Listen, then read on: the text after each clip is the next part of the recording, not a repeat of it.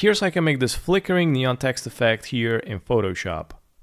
So this animation tutorial is basically going to be the continuation of the first tutorial where I show you how to create this neon glowing text effect here in Photoshop. So if you want to check out how to make this glowing neon logo, I'm going to leave a link in the description. So the first thing we're going to do here is create some frames. And as you can see from the last tutorial, we made a lot of layers in here. And for example, I'm going to go with the first smart object here and make sure to double click on the thumbnail of the smart object.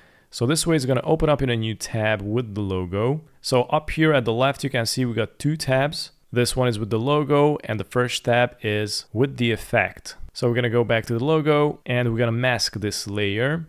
Click on the mask and let's go and select the brush tool. Make sure that you're on the black and I'm going to increase the hardness all the way up. And now here I'm going to delete some of the elements. I'm also going to remove this. And we're going to save this into the original tab with the effects. So let's go to the file and click on save. Now let's go to the original tab with the effects. And now you can see it updated the cup. And now I'm going to go and save this updated frame. And I'm going to go to file, save a copy, rename it as 01. This is going to be the first frame and change it to JPEG, click on save, and I'm gonna go back to the tab with the logo. Now I'm gonna go and swap the colors from black to white. So the white is gonna be in the top.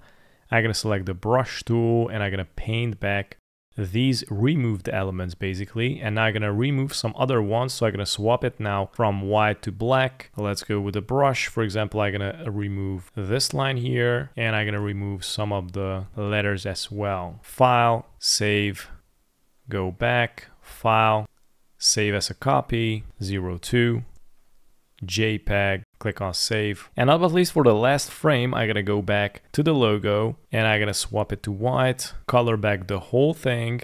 And I'm also gonna save the original logo composition. So we also have an original neon logo. So this way I got 4 frames and I'm gonna select the one frame where the logo is 100% there. And I'm gonna drag and drop into Photoshop. Let's go back into the layers, select the rest of the 3 and just drag it here. Enter, enter, enter. And I'm also gonna go and select the background, right click, convert to smart object. This is gonna be the 00, the original background. And let's go to window, select timeline, click on create video timeline, and here we got the layers. From here, we're going to need to split the first 3 layers, excluding the background layer, which is basically the original one. And I'm going to need to cut them in 5 frames. So 5 frames is somewhere here. If you cannot see this, then you can go here to this handle and just bring it out. And now you can see the frames. And now we're at the 5th frame. So make sure to select these 3, press and hold shift, and we're going to go and split them. Let's go and delete these long ones. And the original one is basically going to be the longest one. I'm also going to compress it a little bit more so we can see what is going on. So I'm going to select the first 3 and I'm going to bring it to the 5th frame. So the first frame is going to be the original. And then I'm going to go and select the first 2, move it to the 15th frame. And then it's going to be like this: original, then it flickers, original, and it flickers again. But I'm going to go and move this to the 25th frame.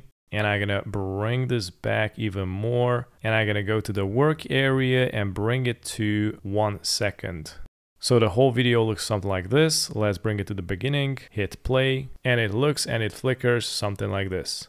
And this is how I make flickering neon logo here in Photoshop. Thanks for watching.